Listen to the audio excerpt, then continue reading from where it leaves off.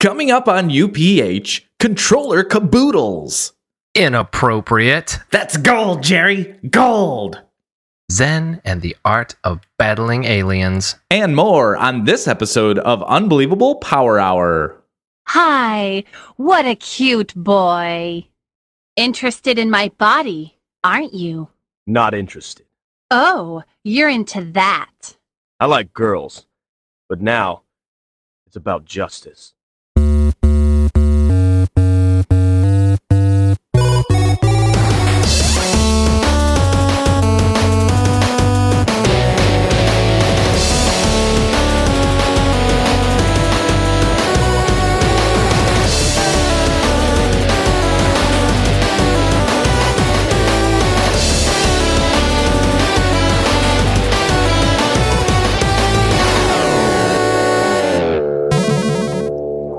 Hello and welcome to episode 10 of Unbelievable Power Hour, your mind-blowing source for gaming previews, news, and adventure.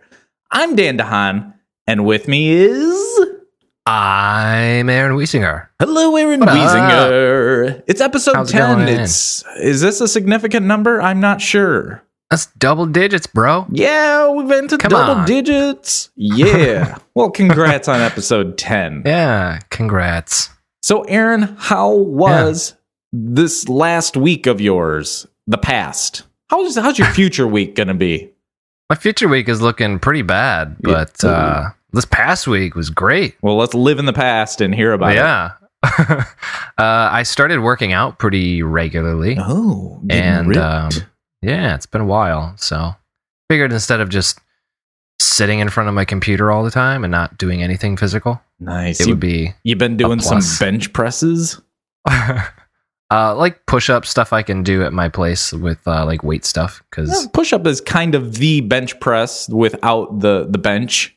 yeah, I'm using my body as the weight. Yeah. Cool. That's good. I've put on a good 10, 15 pounds since marriage and the pregnancy. That's not been good. Oh, yeah? It's mostly been the pregnancy. Right. So that hasn't been great. So I can't wait for the snow to melt that I can get outside and get more active and to shed that weight. Right. I think the thing with me is it's hard. If I have a gym membership, I won't use it.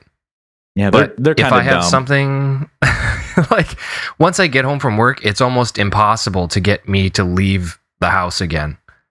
Yeah. You know, you're done for the day, you come home. The last thing I want to do is like pack up and go out again. It takes a lot of dedication because you're Yeah. exhausted because we use our brains pretty heavily at work. We both have pretty Yeah. awesome jobs and Yeah. it's tough. They're both creative jobs. So, Hmm. you For know, sure. it takes its mental toll on you. Yeah. So when I'm home, I'm done. I'm cashed out for the day, and I try to stick around and do what I can to not get too gross. Another thing I thought was pretty funny related to my job actually is, I work with tiny kids, Like third. relatively compared to other kids, they are smaller kids, like maybe with They're- disabilities. Like that. Yeah. Minuscule. They're small. Yeah. That was like a thimble size. Yeah. No, they are regular sized elementary school children. Okay. From about third grade through sixth grade. And so had this sweet little fourth grade, I believe it was fourth grade girl come up to me in class the other day. And she was like, "Teacher, do you know like some English swear words?" And I was like, "Well, sure. Yeah. I'm not going to say them, but You're I like, "Hells know yeah, them." I do. Who do you think I am? And so she like grabs my arm and really seriously looks at me and is like, "F you." But she didn't say F.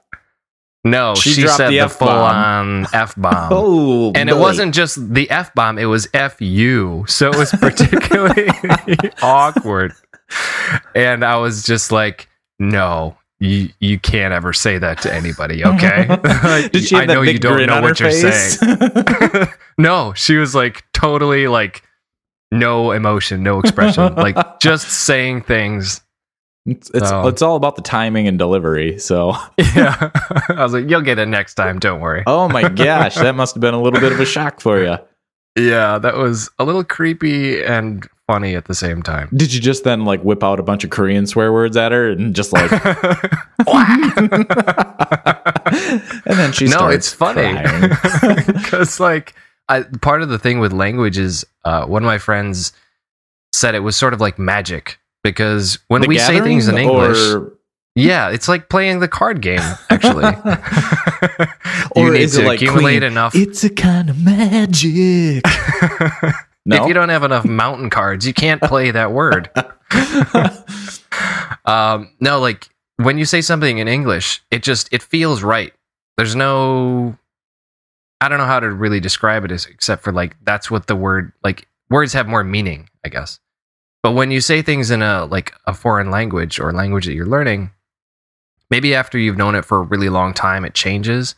But it's sort of like you're just making sounds that somehow that gets a reaction from somebody. Okay. Yeah. Okay. Like so when you go to a restaurant, it's just like you order something in a foreign language. You're just saying some stuff. I mean, you know what to say, but it has no meaning to you. So you aren't suggesting that English is better than all other languages. What you're saying is you know it in your core what it means, what you're saying, the impact of the words. Exactly. Yeah. Like what you grow up learning is of course like what you're going to really feel what words mean. Yeah. It's more emotive and you know what they are going to feel when you say it. And so yeah, I completely understand.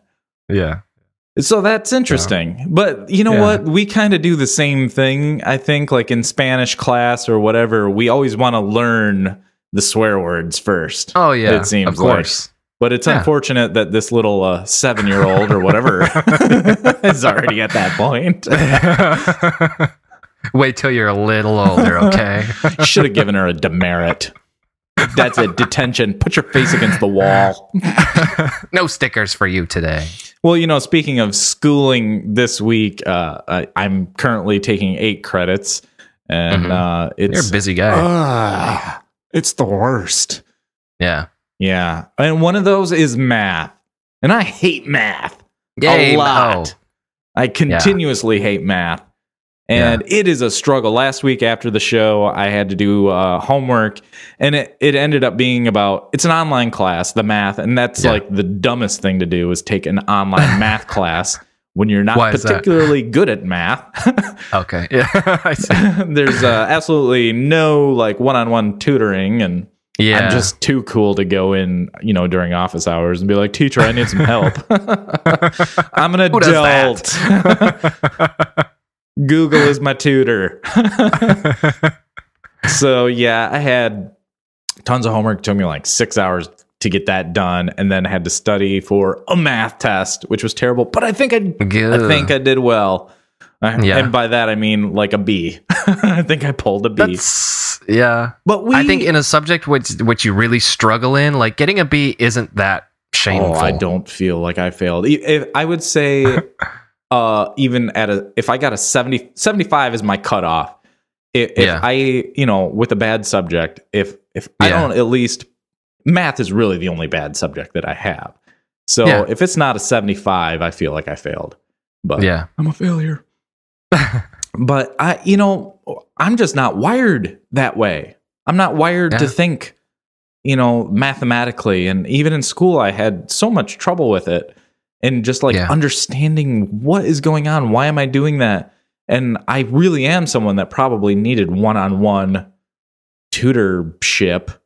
Sure. You know, the whole time. But it's just like, but I think for some people, they don't realize that some people just aren't wired to think the same way. You know, we come at it through a different perspective. And so I think very visually.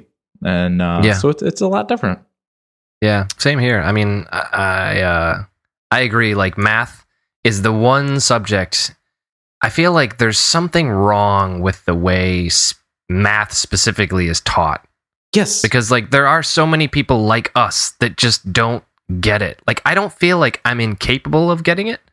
I just feel like somehow it's not presented to me in the right way. I think that's it. It's the way it's delivered to me, because at some point it clicks for me. Now it's still, even if I can recognize the formula that I'm supposed to use or something like that, it's still a struggle for me to go step by step, and I have to, organize my notes and everything the right way. Sure. But it is even still a struggle to commit to the formula and all that garbage. Basically, it's all teachers' fault. It's most of the teachers. Exactly. Agreed. Man, I think they should get paid less. Depending on our scores. Just math teachers, though. The other ones are fine. All right, so that was boring.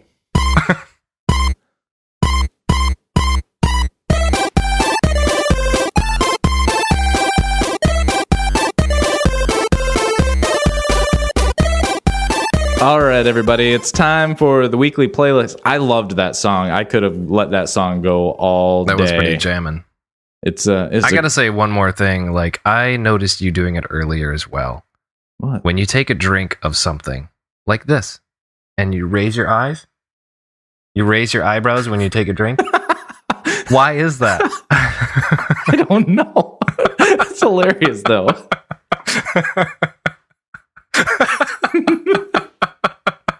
I don't want to get my eyebrows wet, brah. Keep those bad boys out of the way. I think I know what it is. It's a big cup, and it does the rim of the cup hits right here, so I raise that. Hits my brow, so I got to raise my brow. I think that's why. I've never thought of it though, but tried to rationalize that. So, great observation, though.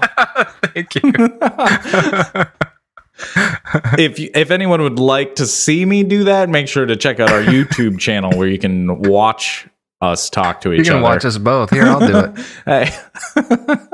Oh, wow. That was great. He just took a sip, and it was exciting. That was good, yeah. All right, so it's time for the weekly playlist where we talk about the games we played. And we both played, for the busy weeks we had, we played some games. Yeah, got it in there. The first game that I played this week, I actually owned it on the PS3. And it just recently came out on the PS4, a part of the PS Plus program, Dead Nation. Have you heard of this? I have. It's a good game. Yeah. Now, do you avoid all zombie games for the most part? I'm very leery of them. Have you become a zombieist? Yes. I would say that's fair to say. I am sort of zombieist. Wow. Kind of burned out. Huh. Burned out on zombies. So Dead Nation is a top-down shooter, isometric, and it is the zombie apocalypse. It's a game that's created by House Marquee. Have you heard of them? They've made some other good games. Super Stardust HD. They did that for the PS3. And then most recently, they made Resogun for the PS4. And that's a really good game.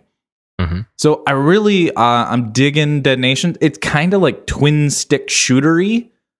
So you're just like hordes of zombies are coming at you, different types of zombies, and you use the right analog stick to aim, and the other one to walk, and then you actually pull the trigger. I think technically in a twin stick, you walk with the left and aim and shoot with the right. I'm not sure. Right, it usually does both. Yeah. Yeah.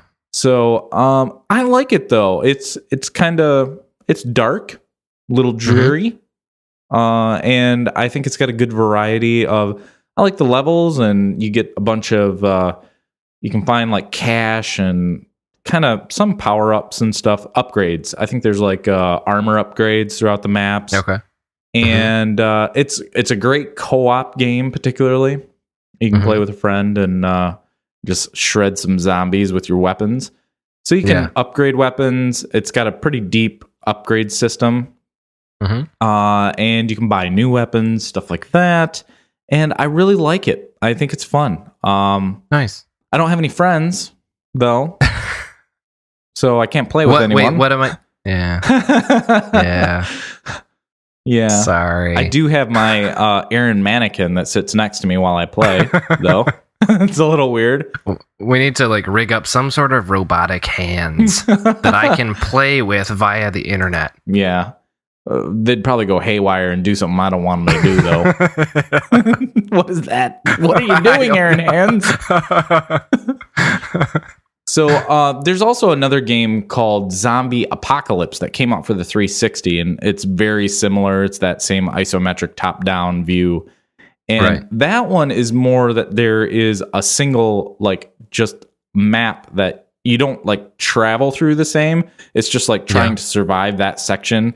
And it's like a horde mode or something like that, where just tons of zombies keep coming at you, and you and a friend, try to survive. And so while I'm playing it, I'm kind of comparing it to that, but they're very different. And so I kind of stopped comparing them. It's pretty like action, fast-paced kind of game. I would say action. It's not that fast. Like, you're just kind of walking through all the levels kind of thing. Okay. But you can, if you hold the trigger, you can power shot, or you can tap it a bunch if you have a rifle, or hold it down if you have an SMG. But yeah, the graphics are really nice. It's really pretty game too. Yeah, a ton of detail, and I love when an isometric game has just amazing detail. In the graphics. Yeah, for sure. I'm hoping, though, I think what would be really cool is if Left 4 Dead, if that series sometime came out with a top-down shooter. Because that game is... I love Left 4 Dead. Yeah. I kind of go back and forth with it. Like, it is one of the games I feel like you need to have a friend to play with in order for it to be fun. I agree. Like, just playing it by yourself is, it's a shooting game. But I like I mean, there's not a... But I think it does a great job with the atmosphere. Yeah. That feeling of isolation. I think the levels are really good. And I like holding down the fort at some point. You know that there's going to be a wave coming, and you're working together. And it's a great co-op experience.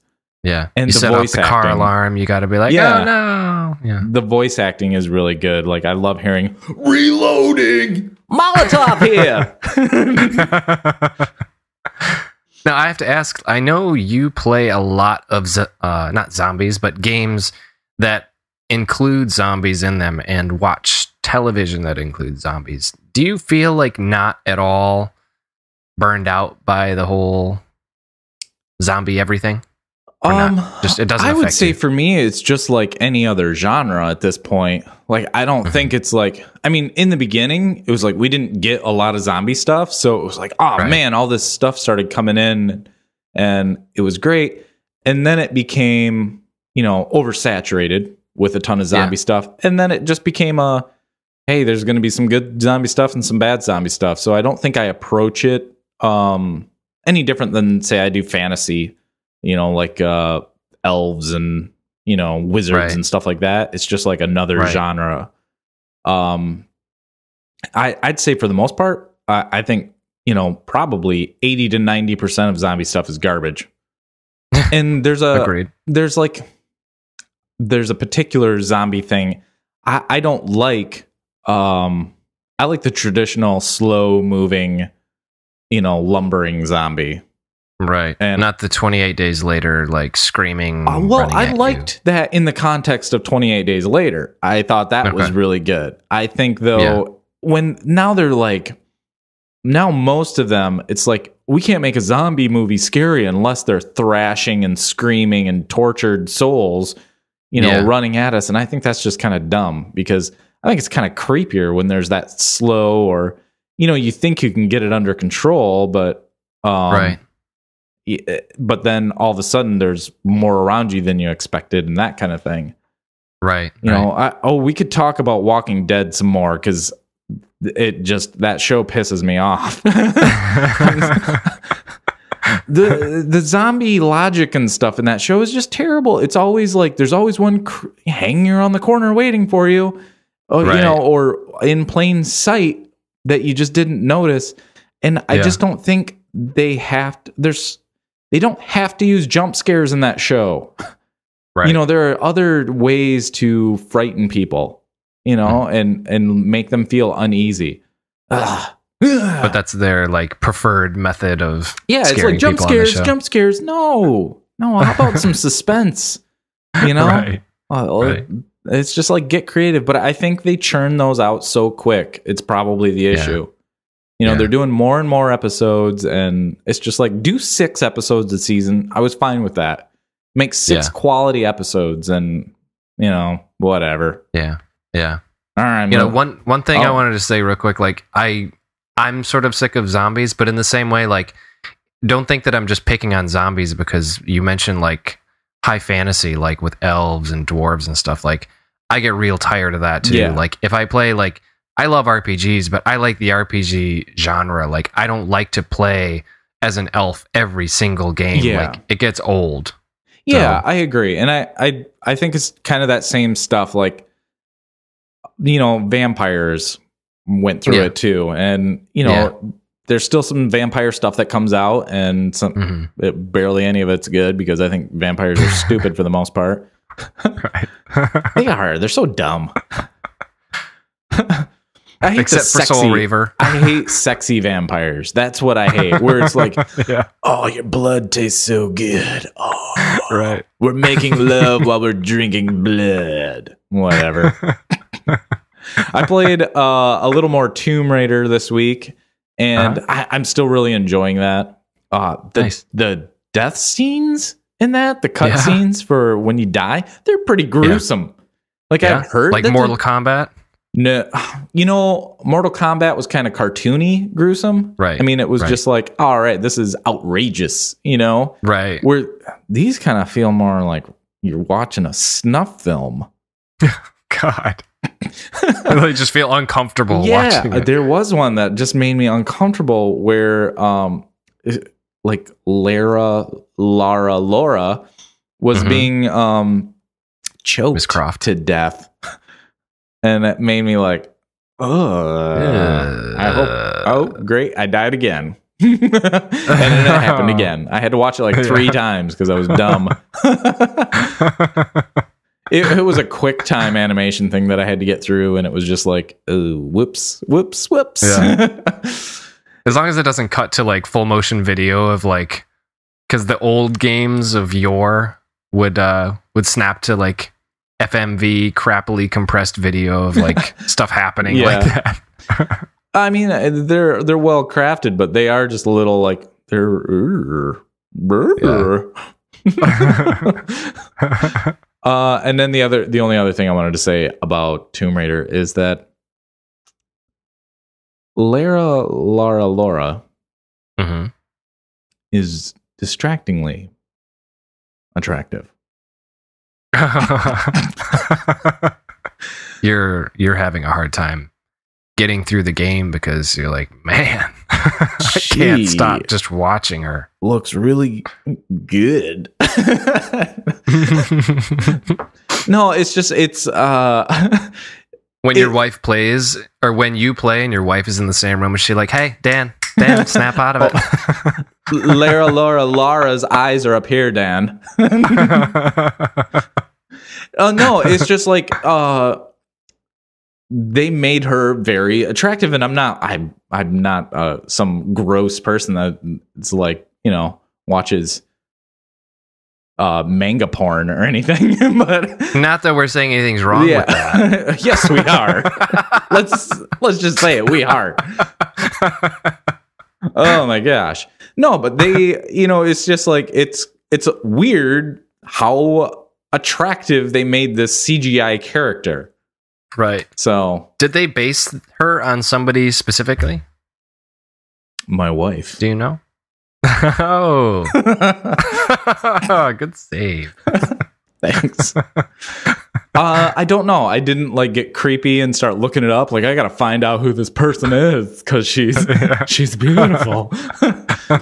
No, but it's just it is like imagine how real it's going to get eventually. You know, right. Wow. Yeah. So, man, everybody gotta Nice glimpse into my soul right I now. gotta pick this game up then.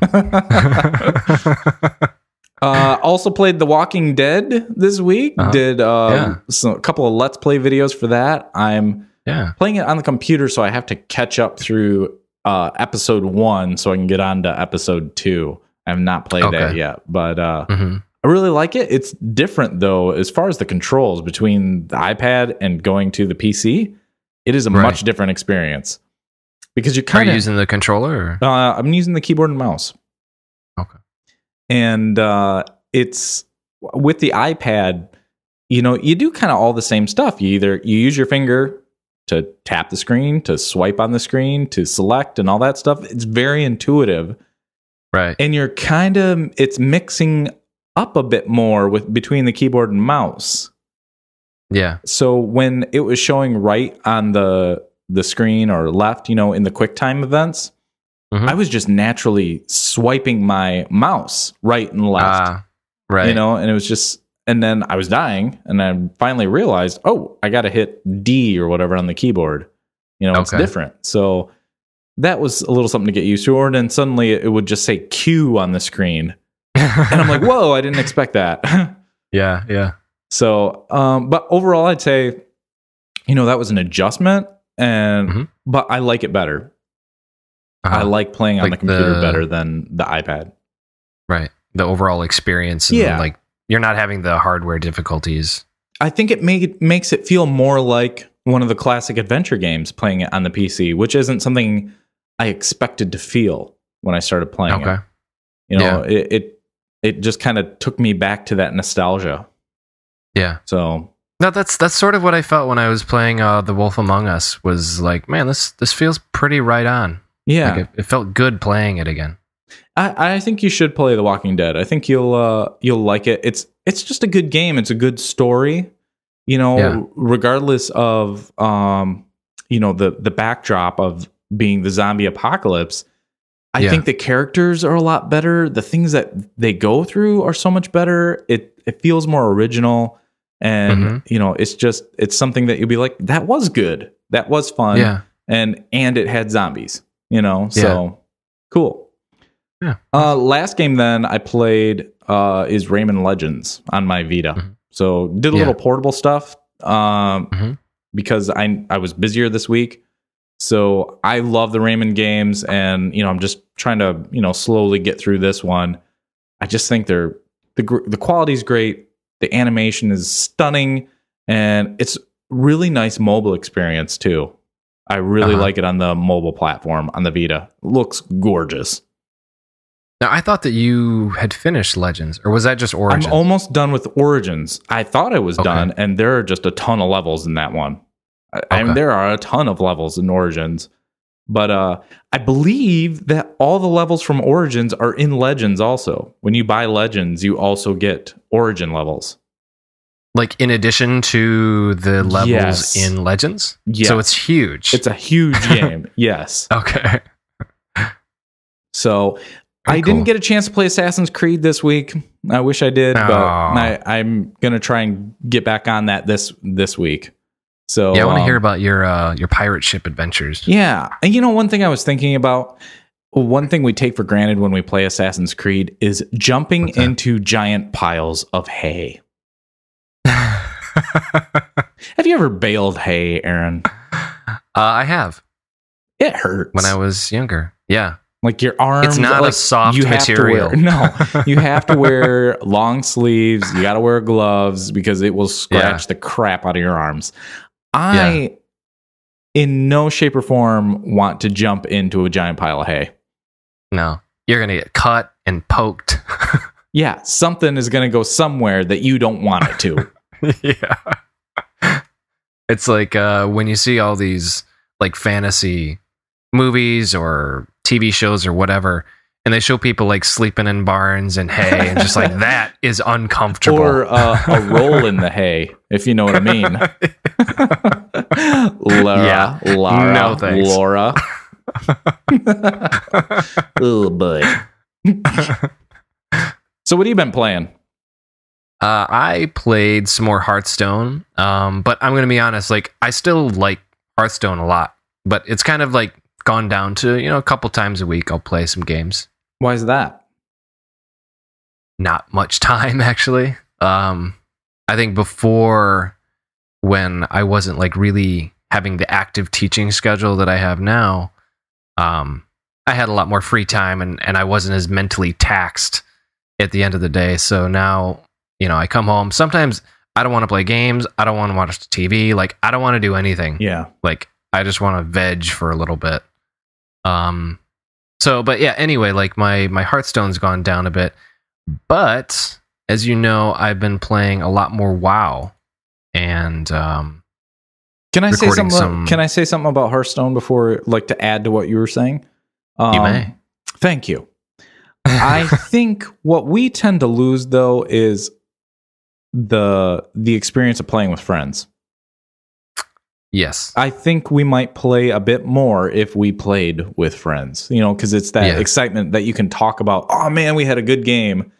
And, trying to talk to someone about having a good game with a complete stranger is like, oh man, I played this guy on the internet and, and he said, well played. Yeah. Remember when this happened with this card and I got you down to 2 points and you still can't. Oh wait, I don't know you. Yeah. Yeah. So that's it. That's all I was thinking. No, I totally agree. And I think, I don't know why I need to add you. I just keep not doing it. Yeah. I need to add you. I've tried adding you a couple times, but it hasn't worked. Okay. So yeah, you need to do that. I've just ignored it when I saw your. Oh, ass. But one thing that when you open up Battle.net to play any of the Blizzard games, like Diablo 3, Hearthstone, World of Warcraft, they're all through the Battle.net launcher. Mm-hmm. And they have like a little news feed and it says, hey, if you, because Hearthstone, we should say, is no longer in beta. Yay! It's exactly the same as it was before. Because it was done before. It was done, yeah. I can't wait for the iPad though.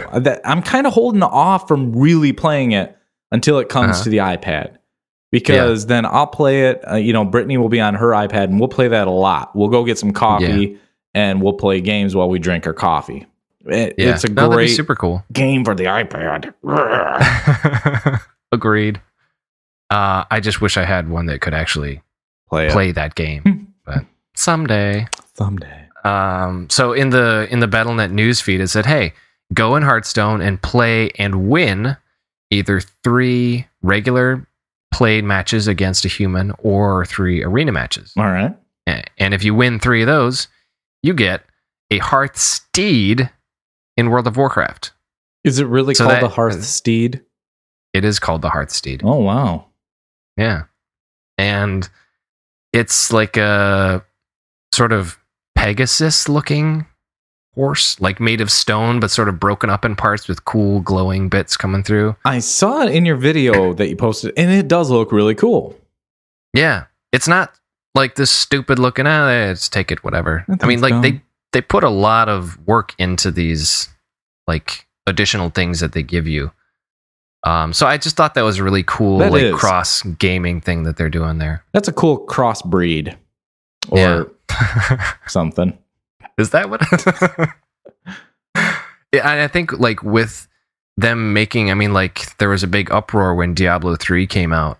How it was like you had to sign in and you had to be online to play, even though it is wholly not wholly, but like most of the time people were playing in like single player environments. Yeah.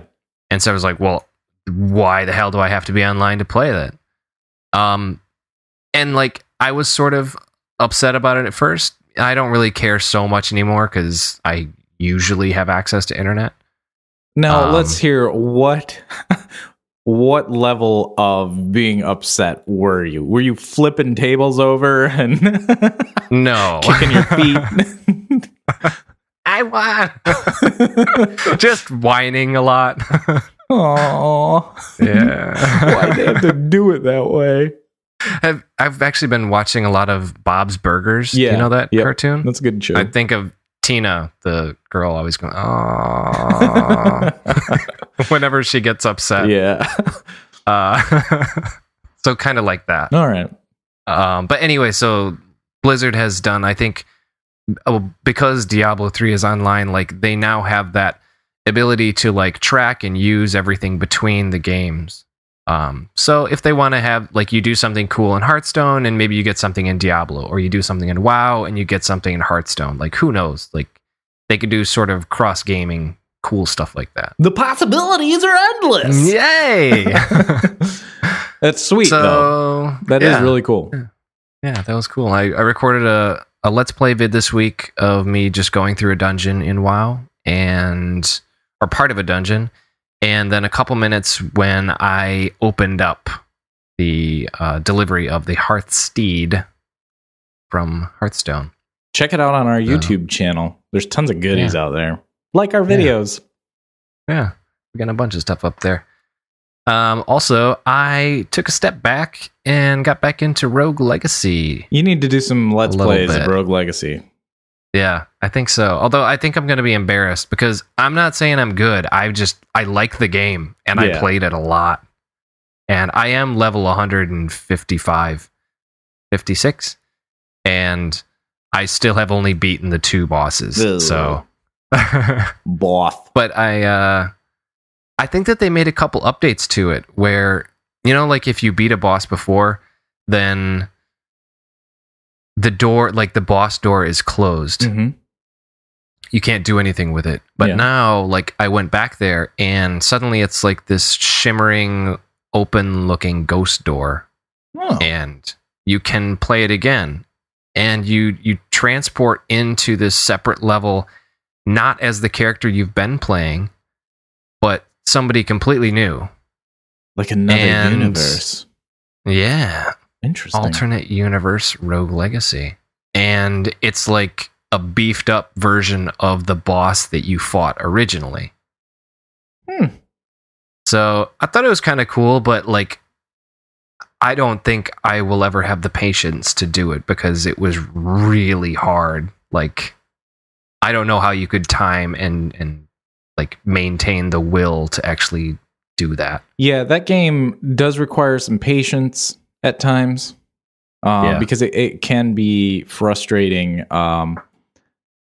You know, you're looking for patterns and openings where you can attack, and that can be frustrating if it doesn't. If you screw up somehow, or then have to go through the whole level again.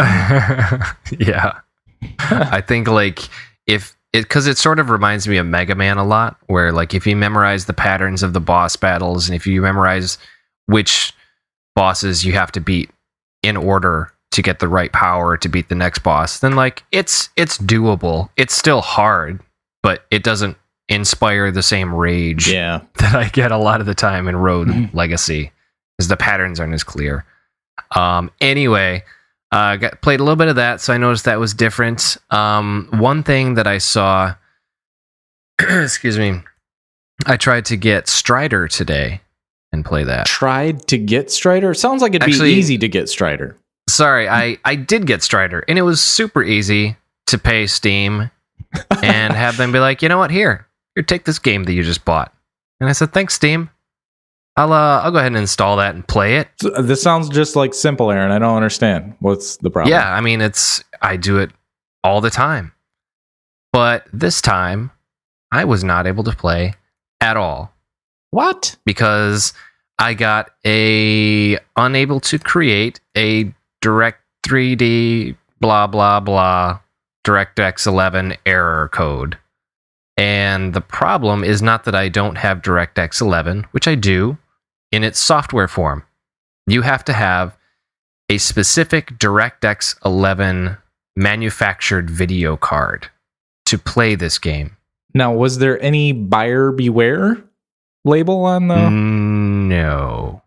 And that's what I was sort of a lot enraged by, because before I played and bought games, I think The Witcher 2 mentions specifically, like, you have to have a file system that is not FAT32. Like, it has to be able to support large enough file sizes.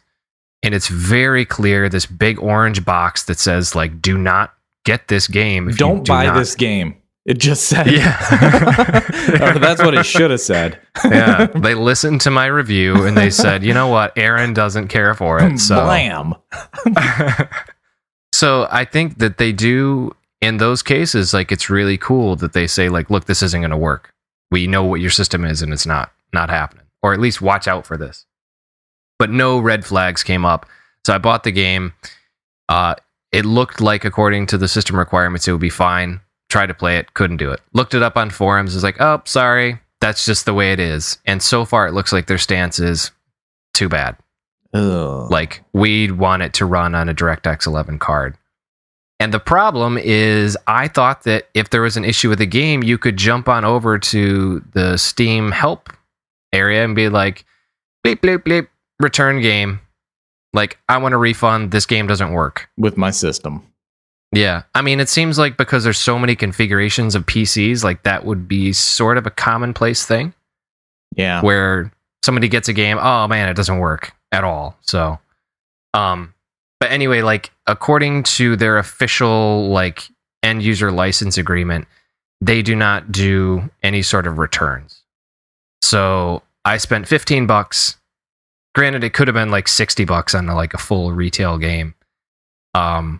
And I can't play it at all. Yeah, and the only option you might have is trading the game at this point. You might be able to trade it with someone, right? Because I believe they have a trade program with people. Can you? Okay. I think you can offer a trade to someone and include a game. I think. If I'm wrong, Even if somebody let me know, but I thought you could.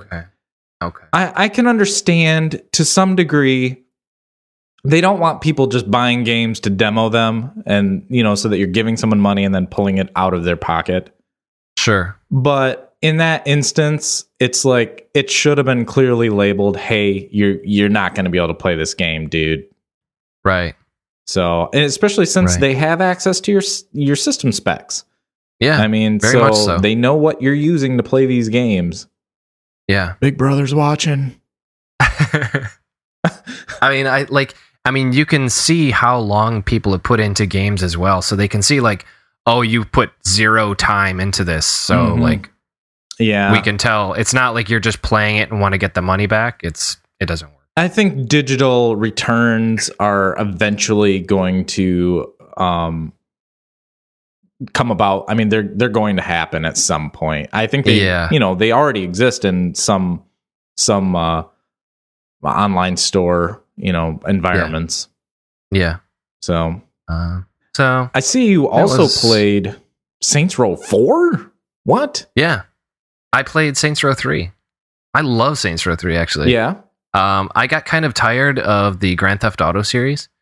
Yeah. And I played, I think, Saints Row maybe 1 and 2. I know I played those a little bit, like a long time ago. And I didn't really like it that much. Thought it was just kind of stupid. But with Saints Row 3, they really upped the production quality. It doesn't take itself that seriously. Like, it's stupid, but it is funny because it is, like, so stupid sometimes. It is. It's very stupid. Yeah. I'm just kidding.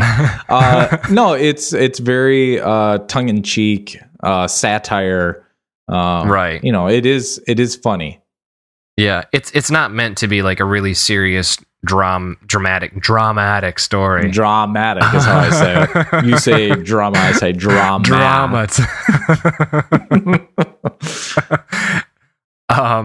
So you play as the president of the United States, and there's an alien invasion, and you're also the leader of a gang. So it's like it really doesn't follow the serious track. It's pretty corny. Are you liking Saints Row 4 though? I am so far. I've got maybe an hour and a half into it so far, but it's cool. It picks up pretty much where the third one left off, and I played that I think last summer, Saints Row 3.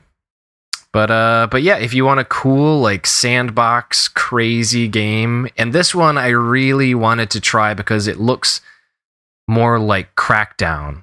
Yeah, which was freaking sweet. Yeah, you liked that game. A lot of people like that. They hold that in high regard. Yeah, Crackdown is awesome. And they do a lot of, like, superpower stuff in Saints Row 4 that looks very similar. We'll see.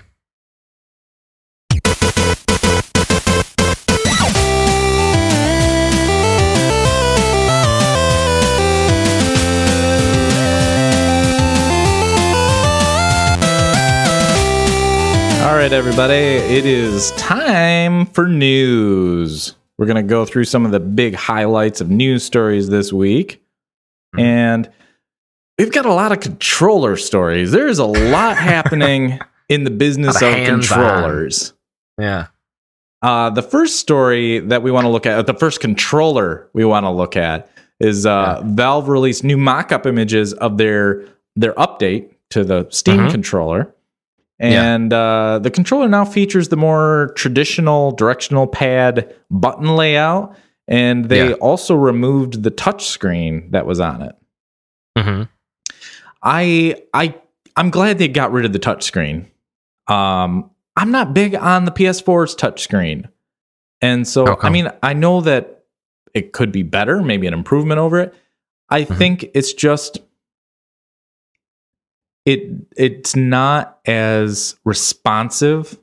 Like, I think it's a cool concept because I like the whole pinch thing to zoom and stuff, to zoom in. Right. But like playing Assassin's Creed 4, it's like it doesn't feel like you have control. It's like it just shoots in quickly or shoots back out. And so it's just not as responsive as I would like it to be. And one of the things... Sorry, go ahead. No, so I'm just not big on it right now. Okay. Like we talked about before, I think it's the biggest expense for the Wii U is that big, fancy, nice controller with the screen in the middle of it. Yeah, the gamepad. And it seems like, like this is just something that's going to add to the cost of the controller that's not really that necessary. And so I'm sort of relieved to see that they, not because I think they went the cheap route. I just think it's a smarter move. Yeah, I almost wish Nintendo just would have included a small display. You know, like the gamepad would just be not an actual controller that it's tied to a controller, but it was just, hey, the Wii U also comes with this little second screen that you can set aside. That is a little tablet, you know. Sure.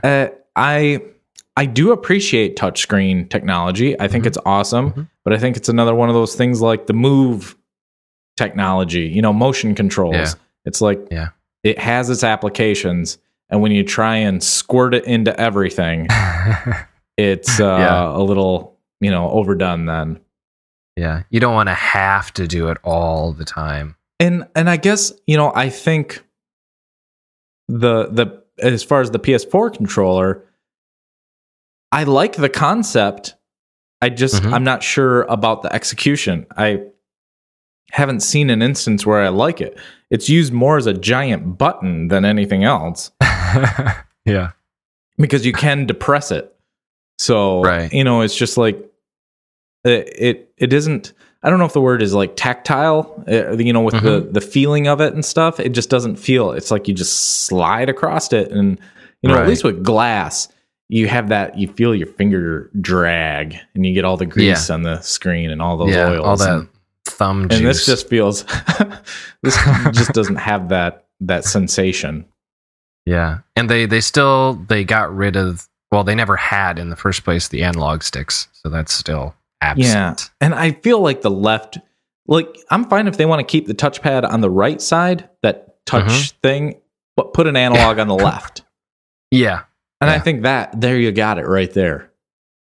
So you have both capabilities, and I don't know that they might be getting closer to a final design, but I have a feeling like from that first mock-up that they showed us to what we're actually going to get is going to be very different. Yeah. Remember the PS3, the boomerang controller mock-up?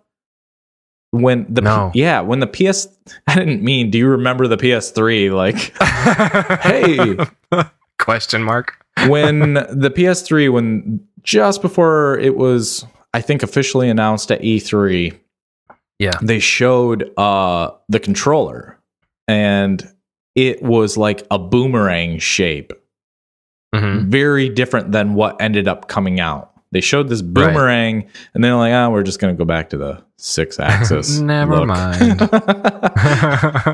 So, and I wonder if we're getting a little bit into that territory with the Steam controller, where it's like, it's just going to be completely different when it finally comes out. which I think would be hilarious if they did that. Hey, remember we were showing you this stuff? And they pushed it so hard, too. We had you test this controller and everything. Well, it's just a 360 controller that we're going to now, it just looks like this. Yes, the 360 controller. Yeah. And then in other controller news, images of a Bluetooth Amazon branded game controller were leaked this week. Yeah. And it features, kind of the traditional layout of a controller. It's it's not very shapely though. Kind of like a little wonky. It looks like it's an overweight controller and it's kind of lost its shape. Yeah. It looks very much like a prototype to me. Yeah. It's like we're not going to put much into the design yet as far as the way this puppy's going to look. We're going for function right now. Yeah. And it's not like rounded. It's everything is flattened off. Yeah. Yeah. It's not very Smushed. contoured. Yes. But it's raising rumors that Amazon is going to enter into the console race. Mm-hmm. So what do you think about that? I think we're going to have a rash of this stuff. I think it all started with the Wii. Yeah. I think the Wii showed that, holy cow, the Wii and mobile gaming showed that there's this huge market for casual gamers that we can get. I have a feeling that there will probably be some set-top box that is much like an Apple TV or a Roku player, and it will have games. Right. It will be basically sort of like an Ouya, but done well. So that's where I think they're going. You don't think they would try and like go up against Sony or Microsoft and make like a full-on system? I won't rule that out. But I don't think so. I think it will be a smaller, more compact system that plays a lot more like, maybe closer to a Steam, a cheaper Steam machine, something like that. Right. That's just my gut feeling. Yeah. And I also wouldn't be surprised if the next, Apple TV comes with a controller or controller support, because games are a billions and billions of dollar industry, and I think people are starting to respect that. Yeah. And I didn't put this on the news, but did you see like all the legislation that they're trying to tax violent games? Like the violent game tax? Yeah. No. Isn't that dumb? That is really dumb. I hate that. Like suddenly, I mean, at what point do you declare a game violent? If there's too much cartoon violence, they're gonna be like, whoa. And the other thing is, it's ignorant, because there's already been enough study and proof from other countries that video game violence isn't what is causing violence. Right. It is not. It is an outlet, if anything, that people can let off some steam a little. Right. Mm-hmm. And so literally, yeah. And your steam machine. So I just, that's ridiculous. But anyways, yeah, that is dumb. And then we also heard that Warner Brothers has invested $18 million into Machinima. Is it Machinima or Machinima? I think it's Machinima. Machinima? Like machine and then Imma. I think it's Machinima. I don't know. Warner Brothers stated that they are impressed with Machinima as a distribution partner. Machinima is also, they've already received like $35 million from Google. Yeah. And there's more cash. Basically, aren't they just like an internet version of G4? It looks like it. I mean, we were looking at their stuff earlier, and it's a very broad selection of videos that you can watch through their, I don't know I guess they just distribute. A lot of esports and stuff like that. Yeah. I think G4 dropped the ball, really, in that aspect. I mean, they should have saw the writing on the wall as far as cable TV and video games, and yeah. I mean, one thing that unfortunately, like G4, they don't appear to be doing that well right now. Yeah, Like, I mean, they're doing well enough though that Warner Brothers gave them $18 million. I think there's potential. Sure. I mean, there's been a couple news stories though, like within the past couple of years, they've had subsequent like layoffs. Yeah, like they had like 20 to 25 people being let go, and then the following year they had another chunk of people let go. So I don't know if maybe they just overexpanded and then now they're realizing. I think it's probably that they're trying to figure out how to operate more lean and do it the right way. They still think the concept and everything is good, but it's just like doing it in a way that they can actually make money. Right. They know the market's there. They know there's a way to make money, but having a huge workforce is probably not the way. Yeah, exactly. So then our last story is about games with gold. Do you know what this is? Mm-hmm. I do. This is Microsoft's, well, they don't really like the comparison, but Microsoft's version of PS Plus. Yeah, it is. And so they're addressing, feedback that games with gold only offer old games. Right. So it should more be like games with old. You beat me to it, you jerk. So basically the difference is, though, they're saying, hey, we're different than PS Plus because you get to keep the game. Well, if you're giving us crappy old games, who cares? I mean, you're inviting us to quit, our gold account too. Yeah. PS Plus is like, hey, we're going to give you awesome games and you're going to stay a member. If you stop being a member, you don't get to play them, but we're going to keep giving you awesome games because we want you to keep being a member. Right. And very new games as well. Phil Spencer from Microsoft, he was quoted as saying, one of our issues with games with gold, not issues, but differences between other systems we get compared to, is the fact that with games with gold, you get to keep the game regardless of whether you continue to subscribe. And the business around games with gold for us is just fundamentally different from some of the other programs that are out there.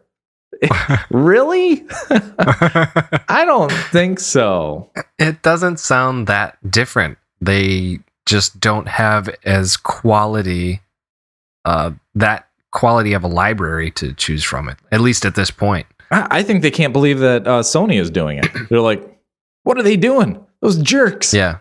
How do we get in on that? Let's give away old games. Here, have Perfect Dark 0. Everybody. I mean, does it cost less? No, they're about the same price. Oh. You can get Xbox Live, I think, on sale more frequently than PS Plus, but still. Yeah. It's just dumb. Sorry.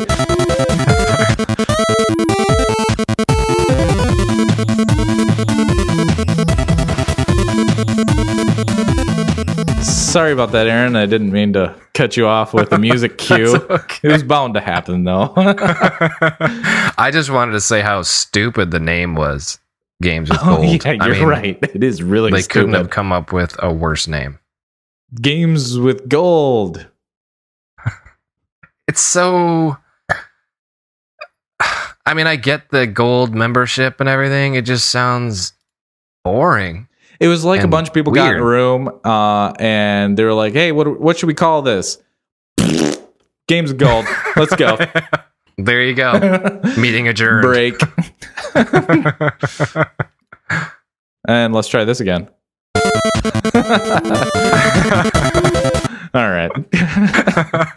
Oh, that's a good song. All right, everybody. It's time for the retro game of the week. And this week's retro game is Blast Corpse? Mm-hmm. No. Corpse. Blast Core. Yeah. for the Nintendo 64. It was developed by Rare and published by Nintendo. It had their seal of quality, and it was released in 1997. I loved this game. Did you ever play it? No. Did you have a Nintendo 64? I did not. Oh my gosh.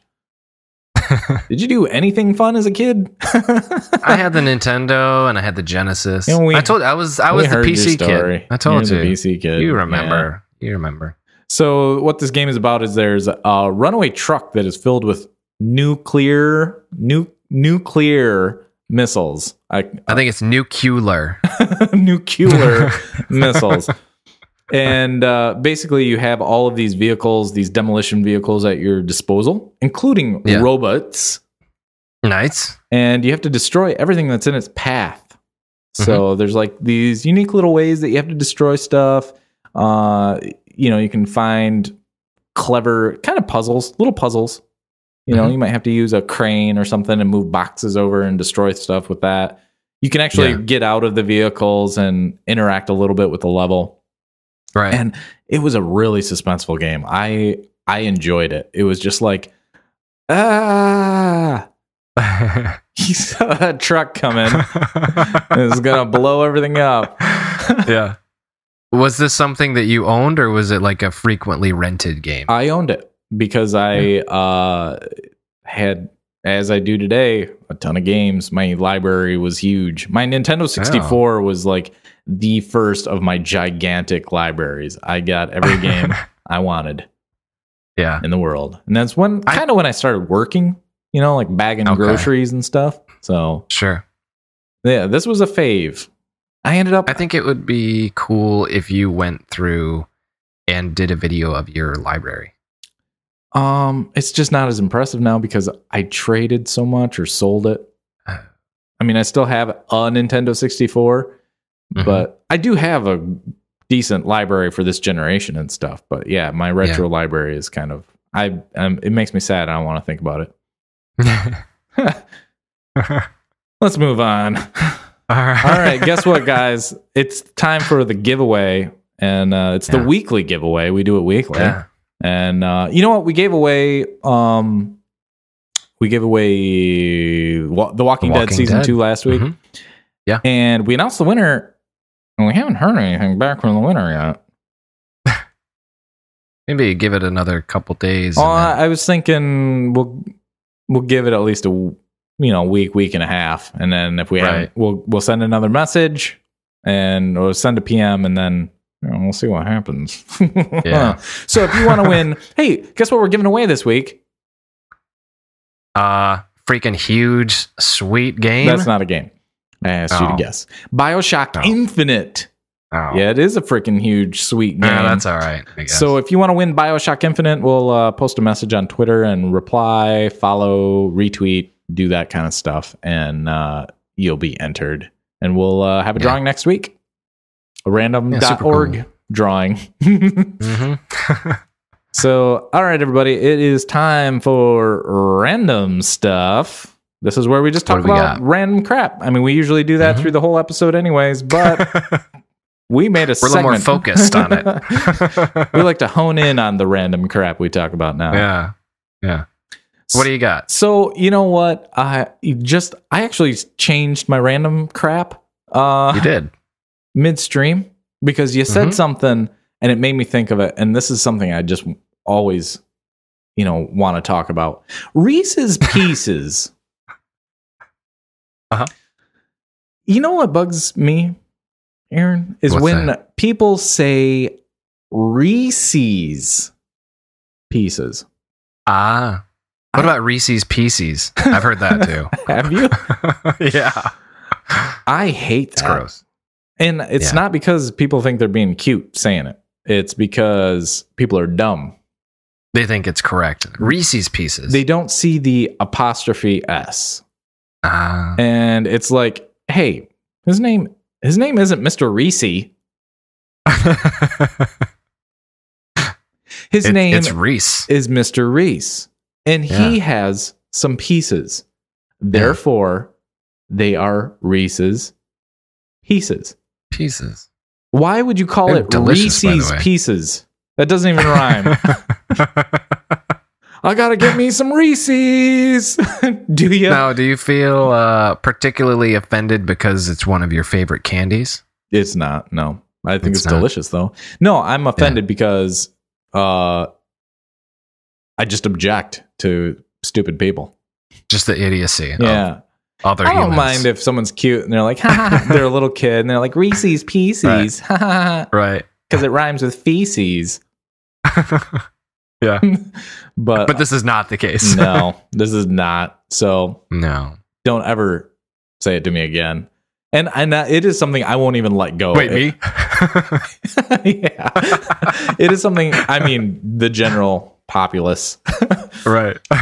It is something I won't let go either. Like if someone says it in my presence, it's not like, choose your battles. That is a battle I choose every time. I'm going to take Dan you will down. take that. And I will start with, what did you just say?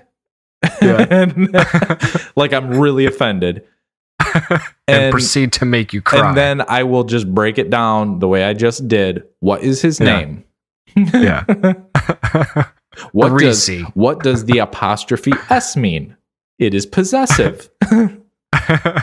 You're an idiot. And then I just grab their candy and throw all of them at it, scatter. I had no idea that you were this Passionate. particular about. Yeah, sorry, passionate about candy names. Yeah. So what's your random thing? Mine is, do you work in silence? Like, not when you're doing something where you have to interact with somebody, but when you're doing computer creative work. Hello, do you work in silence? My old friend. Yeah. I've come to talk with you again. That would be an option. So you are asking me, or are you waiting for our listeners? I am asking you and the listeners if you want to respond. It depends. Sometimes I do this a lot. I put headphones in my ears and I don't hit play on anything. I just have the headphones in my ears. Yeah.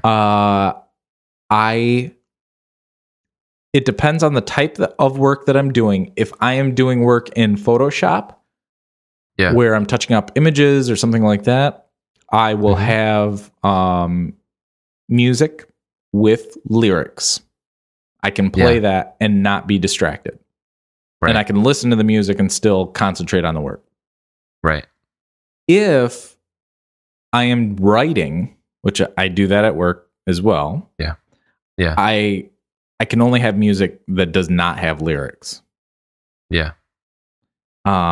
It distracts me and I either completely tune out the music or I have trouble focusing on the writing.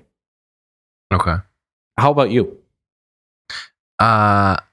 It very much depends on what I'm working on. It's sort of like when I'm driving in the car and I know exactly where I'm going. I know exactly what I'm doing.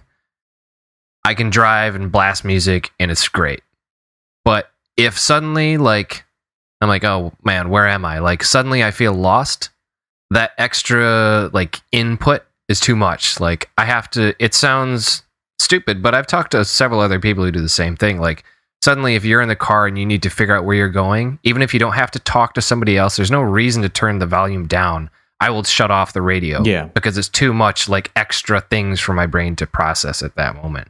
Really, we try to say that we are that we multitask, but we actually aren't very good at multitasking. Just in general. Agreed. And it's the exact same thing with computer stuff. Like if I'm doing something that I've done a million times, if I'm doing I do that a lot when I'm doing 3D modeling. Like if I'm really comfortable with the particular project, I'll just jam and do what I got to do, and that's it. I don't have to think. It just my hands do things and stuff happens.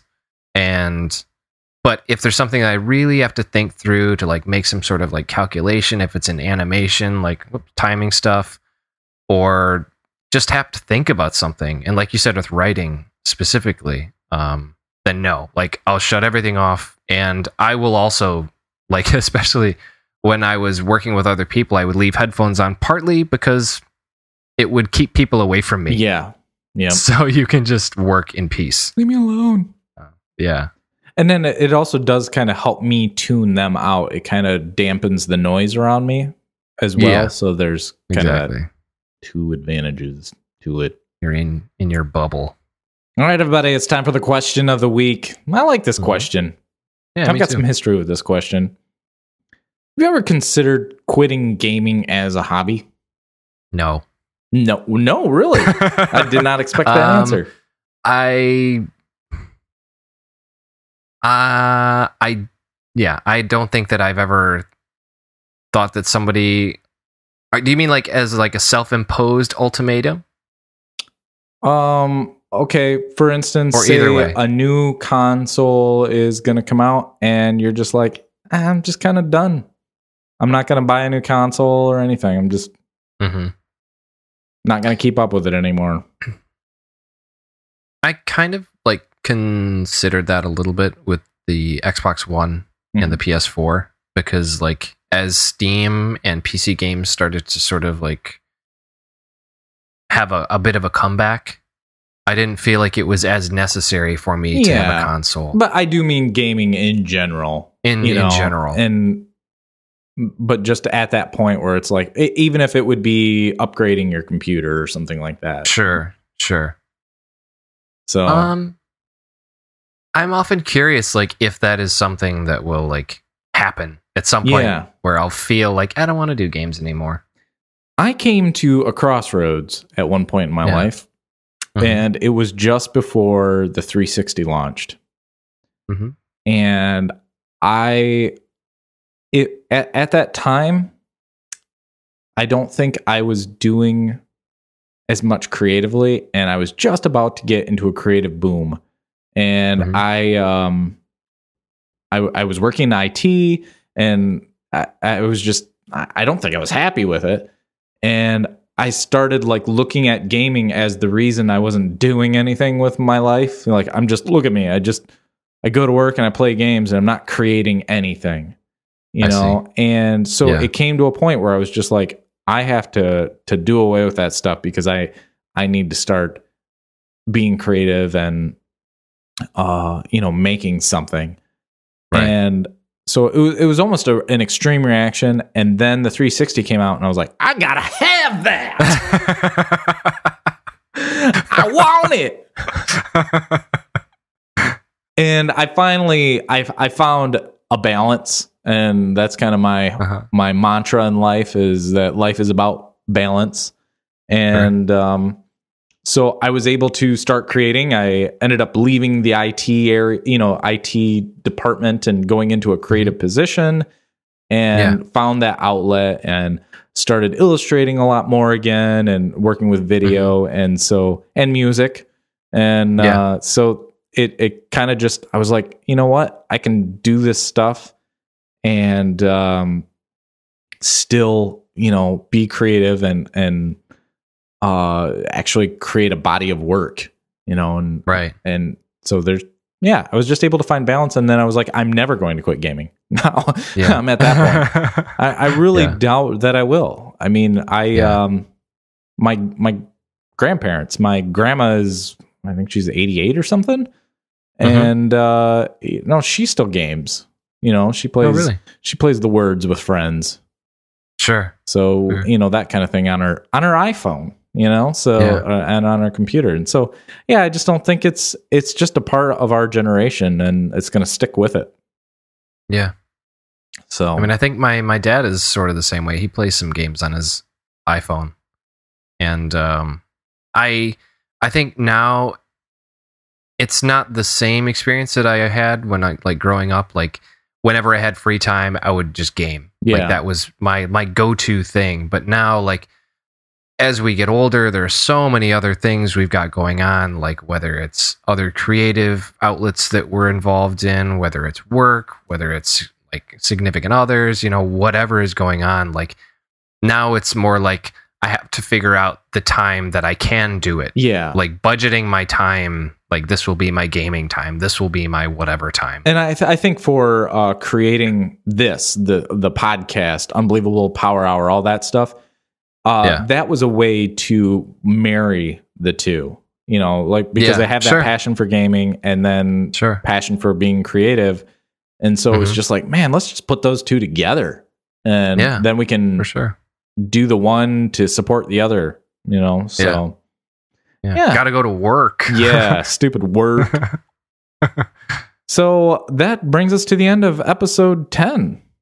Yeah. Do you have anything you want to say before we go? Congratulations. No. We made it through 10 episodes. So everybody, it's time for closers and plugs. Yeah, you want to get a hold of us. I do. You want to let us know if you have ever considered quitting gaming as a hobby or want to respond to anything else we've talked about on the show. Email us at podcast@uphshow.com. Our Twitter handle is at UPH Show. Find us on Facebook, facebook.com/UPH Show. Please subscribe, rate, and review us on iTunes and Stitcher.com. And we also have a Steam group, Unbelievable Power Hour. You know, you brought up an observation earlier about what I do when I drink water. And I'll bring up an observation every week that we do closers. After I say the plug, you agree with a mm-hmm. I do. As you're saying that. I hate it. Sorry. And then subscribe to our YouTube channel. We put a lot of gaming content out there, and we also put our show. You can check this out. Look at our faces, and please don't forget to like our vids. Thank you for listening, everybody. Thanks, guys.